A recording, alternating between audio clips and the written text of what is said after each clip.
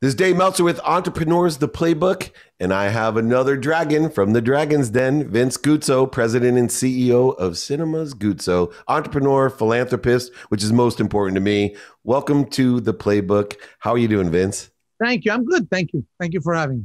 You know, it's so much fun to have someone that, sees a lot of deals because I think, I have a higher education forced by my mom's philosophy of doctor, lawyer, failure. And yet I keep telling her I get an MBA a day from all the deal flow that I see and understanding human nature more than any of the business or legal aspects that I learned in school. For you, what's the greatest lesson that you've learned from all the deal flow that you've seen? I think the best lesson, that always comes to mind is the humbleness of people, when they're pitching deals, right? I mean, you got to be, as I've repeated often on Dragon's Den, I say all the time, I say, you've got to be confident enough, but humble enough. And it's a great mixture of the two, right? Because you walk in, you've got to be able to make whoever is listening to your pitch or listening to, your sales pitch or deck pitch or whatever pitch, feel that you know what you're talking about. But you've also got to make them feel that you're willing to accept his comments, his questions, his, you've got to be humble in the whole process. You can't just say, hey, you guys don't know what I'm talking about, right? So I have this argument all the time, depending on the age of the banker I'm dealing with, some of them don't understand movie theaters and some of them are big fans of movie theaters, right? And so that's where at the end of the day, we're always trying to mix the two. But, I would tell you, is the human contact that has to still come through. It's not only about the numbers. I've seen amazing deals that I didn't close because I just couldn't relate to the person asking for the investment or asking to be partners. What do you think, been blessed as well to be on a couple of pitch shows here. We have Elevator Pitch and 2-Minute Drill in America. And people are asking me, and I got to ask you, what is it that creates that emotional attachment, when we're talking about pitching on a TV show? Because and I know that vetting the deal is very difficult during the show, and there has to be some little bit of work on the back end, but the emotional aspect is so critical. What do you think some tips are for you to become emotionally attached with the credibility necessary to go ahead and move forward with an investment? Well, I think it's important when you're pitching, I at least look for, is the person who's pitching before me coachable? Is it somebody that, is going to actually take my advice, or is it somebody that just wants my money and runs? Then you have to remember that when you come on the Den, I think a lot of people seem to forget that we know that probably any possible bank has already said no to you, and your friends and family, the love money, as I call it, that's also tapped out. So we're almost your last resort, right? So while that could mean we could possibly try and take advantage, the truth of the matter is I never try to take advantage of a partner because at the end of the day, I don't have the time to run the business. So I need somebody that is invested and interested to actually work with me in the partnership, and not somebody who says, oh, well, I feel I didn't get, I got shortchanged on this deal, so I'm going to walk away, because then I end up with having a company to run or a problem on my hands, right? I often say to my wife that partnerships are exactly the same in marriage as they are in business. It's about, complementing each other, and it's not about being photocopies of each other.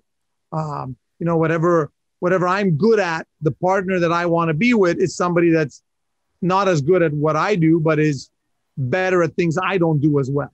And sometimes, inventors are the best, right? Because they're inventors. The problem is, are they willing to accept that that's what they are, inventors? So are they willing now to accept that their product's going to be sold, not in the image or in the way they see it, but rather how it should be sold, right? So, for example, we get a lot of this in the food space. You got a guy who's a chef and he creates an amazing product. His goal is, I want to open up my own factory. I want to do this. No. Stop it. You got to create a brand. You've created a good product. Can we now have a co-packer doing this? So it's the co-packer who's invested 20, 30, 40 million in equipment and not you, right? Or not us. And all of a sudden you realize that you're teaching a chef. You're not in the kitchen anymore. You're now a businessman. You've got to get out of the kitchen, and right. And so you've got to have that R&D kitchen, but you're not a production kitchen. And that's where ultimately sometimes I get worried, because I see the guys, one of the best examples I can give you is every once in a while I go into my theaters and I would see a manager selling tickets. And I'd say to him, "What are you doing?" He says, "I'm selling the tickets." Okay. And why? Well, because, we're too busy at the concession stand. So I took the girl from here and I put her there. Okay. Who's doing your job of managing? Nobody right now. Okay. So you realize that whatever you're paid per hour, you're now just worth minimum wage, right? So you've now downgraded yourself to a ticket salesman when really you should be managing the troops, right? So a general is a general. Unfortunately, there are people who are soldiers and just have a hard time understanding that they will one day become generals, and therefore they have to act like a general and plan enough soldiers so that they never need to leave the general's job and go down to be a soldier, because if you get killed as a soldier, then you got no general, right? So it's that analogy that not everybody realizes that their job is not only to be in the kitchen, it's actually to move out of the kitchen, but that kitchen experience is important. That's what made you. That's what you need to always be humbled and reminded you don't want to end up having to go back to that. So you've got to plan it appropriately. Yeah, it's amazing, because it's a catch-22 when I see an entrepreneur that's in love with their product, because obviously I want them to be inspired by what they're doing, but it's a two-sided sword when they're only in love with the product and they forget it's there to make money, and there's certain things that need to be done and regulated in a quantitative manner. Now you have a nickname, and I thought it was because of your glowing personality, but I think there's more to the story. Your nickname's Mr. Sunshine. For the people in America especially, can you explain your nickname to us? Well, it comes from the fact that as a child or very young teenager, I was wearing a flower lapel button, sort of pin or something, right? So it was so that flower has been. So everybody always says that I can do two things. I can walk into a room and be, the sunshine of the day and everything, and I can also walk in and be, that scorching hot, sunburn sunshine. And so the duality of the sunshine, and so it just became something that's stuck in I guess it was started in about grade 11, 12, 13, and then it just followed all the way. And then as I always wore, because as a teenager, I would only wear the flower decoration as a, sort of when I dressed up. Then as I got out of university, I would always wear a blazer. So I always had it. So now it became a repeated, reference point to it. One of my favorite questions to ask dragons and sharks and great entrepreneurs is always their relationship with money and with giving and receiving. So whether it's Cuban or Higgins or Harrington's a good friend as well, I love to learn about their relationship with money and how it's attributed to their relationship between giving and receiving, especially in the context of a business deal. What's your relationship with money, and how do you feel about giving and receiving, and how does that interact with each other? So, I live in a very strange province, one which has a very negative relationship to money. Money is not important, right? It can't be about money, and then in the middle of COVID, I said to somebody, it's never important. Money's never an issue until you don't have any, and until you realize that it pays for better hospital care, and it pays for the meals, and it pays for a better lifestyle.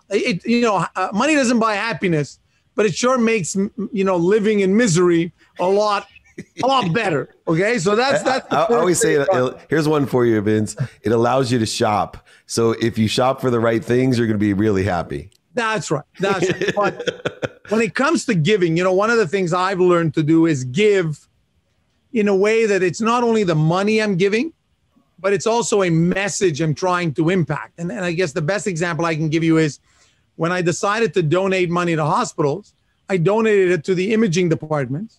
But one of the conditions was that if I bought a new imaging machine, they couldn't get rid of the old one.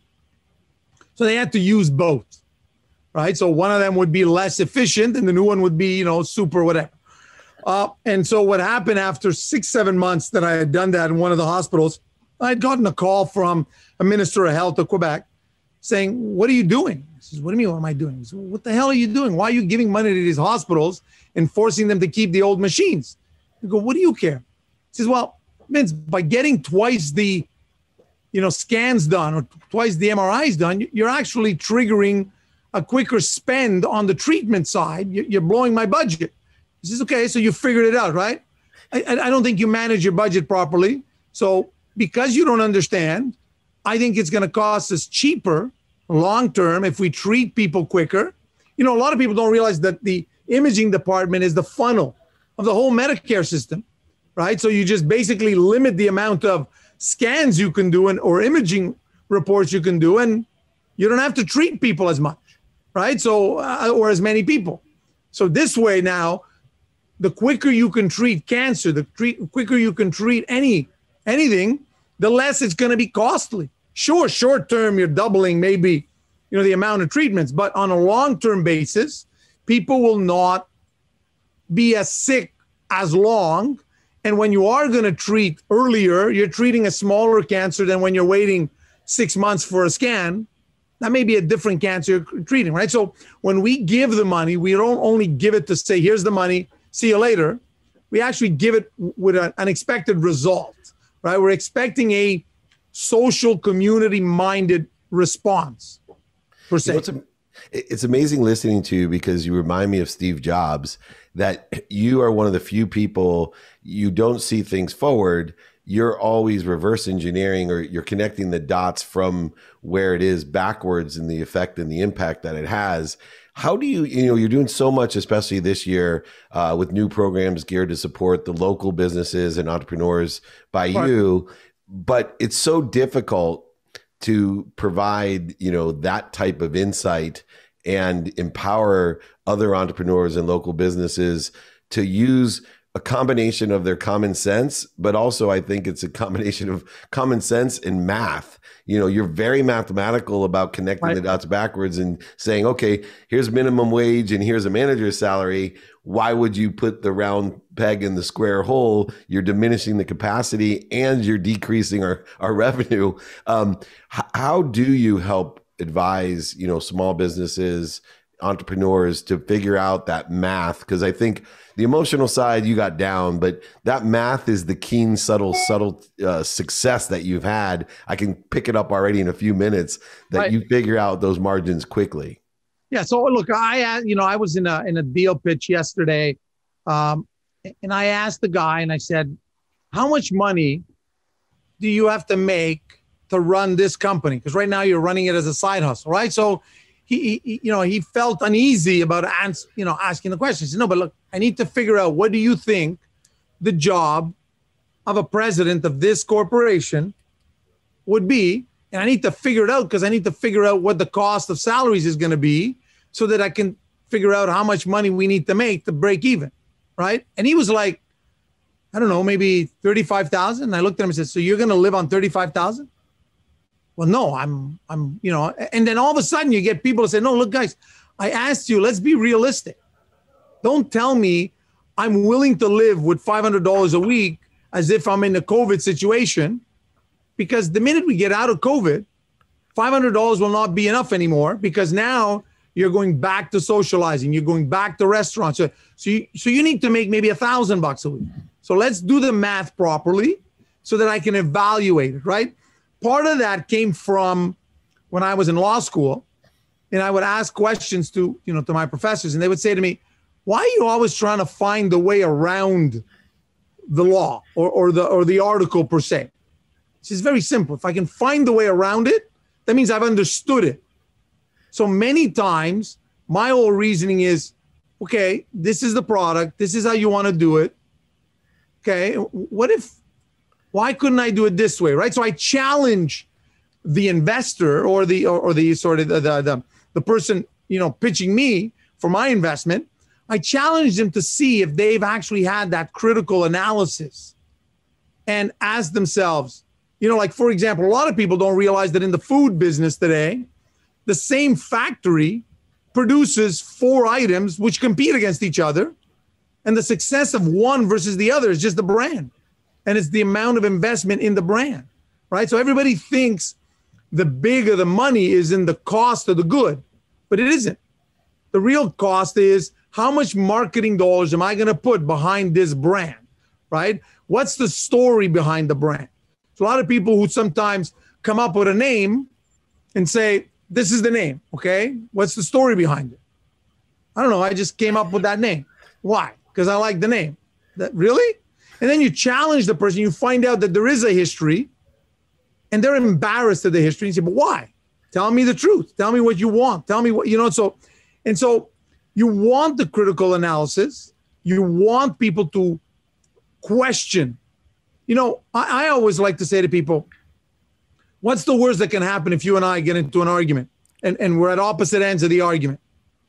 The worst that can happen is I leave with my opinion, you leave with your opinion. But what could also happen is I understand out of the 10 arguments you've, put on the table, I didn't know 4 of them.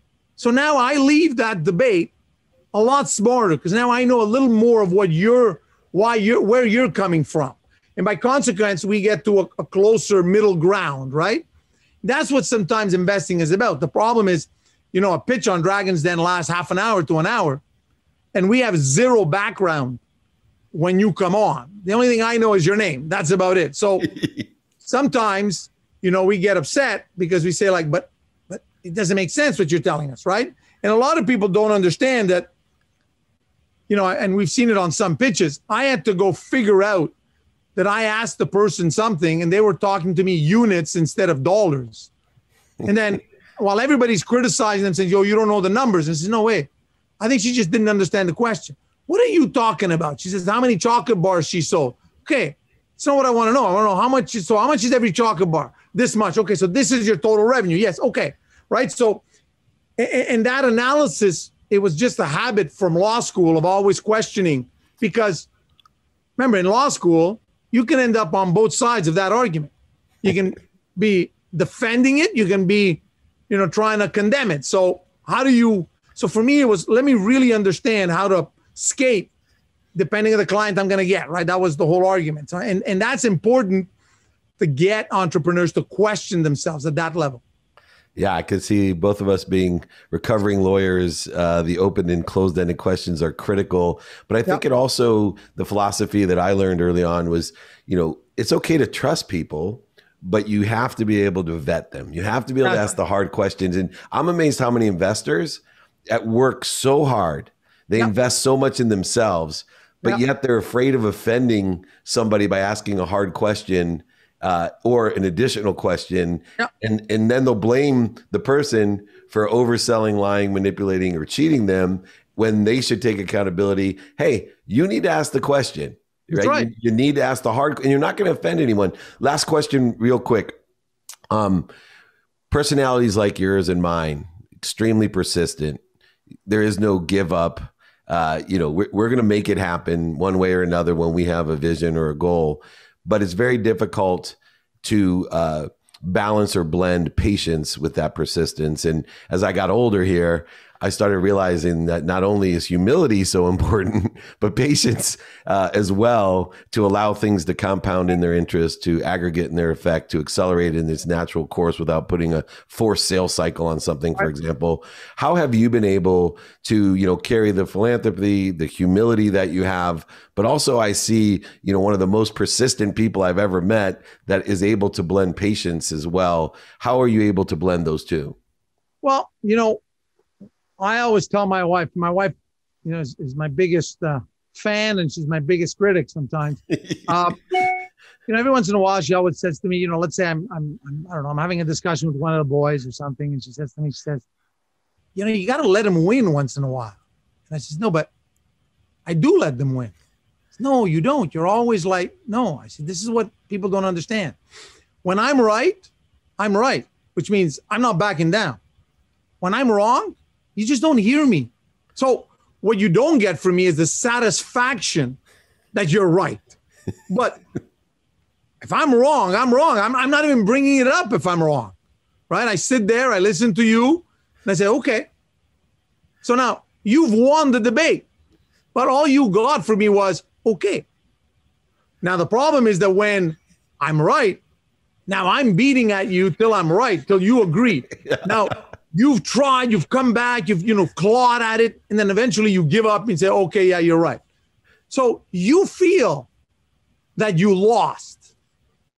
But in reality, I always tell the boys, my kids, you didn't lose. You actually won the knowledge that a 51-year-old's giving you. So you didn't lose. As for me, I didn't win or lose. I let you win because you deserve to win. So I'm mature enough not to get into an argument with somebody when I know they're right.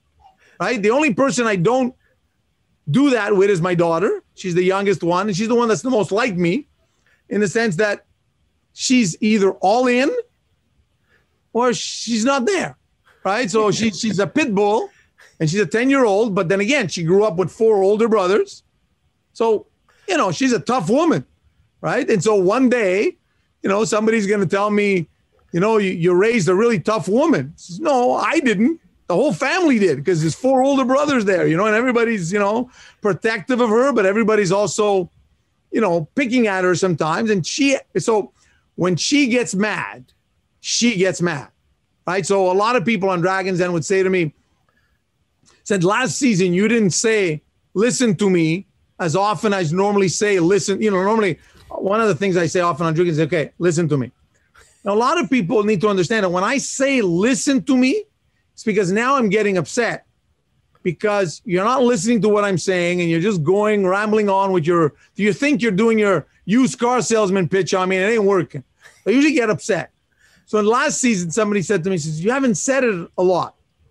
I don't know. I guess COVID's softened me up a bit and, and I don't want to beat up on people more than they're already down and everything. But get ready because season 16, I'm in a bad mood and I'm going to be telling a lot of people to listen to me a lot more.